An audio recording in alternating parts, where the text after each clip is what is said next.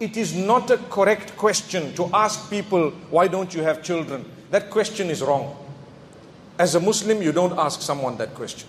When are you having children is not a question of a Muslim. Why? Because it can be the most hurtful question to those who cannot have children.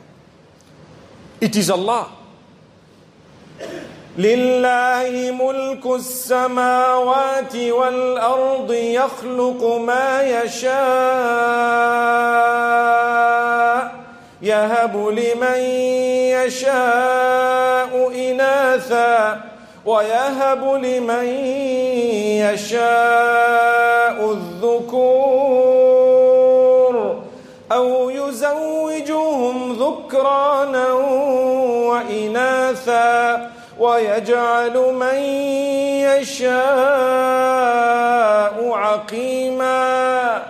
Allah is the owner of everything. Allah is the owner of everything in the heavens and on earth. He creates what He wants.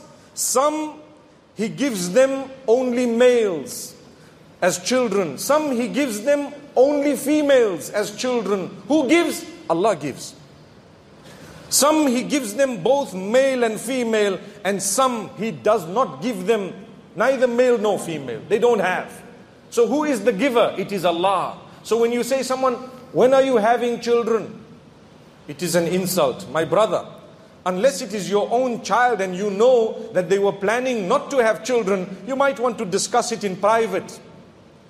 But trust me, don't ask people, when are you having children? However, when they do have the children, those children belong to Allah. Who do they belong to?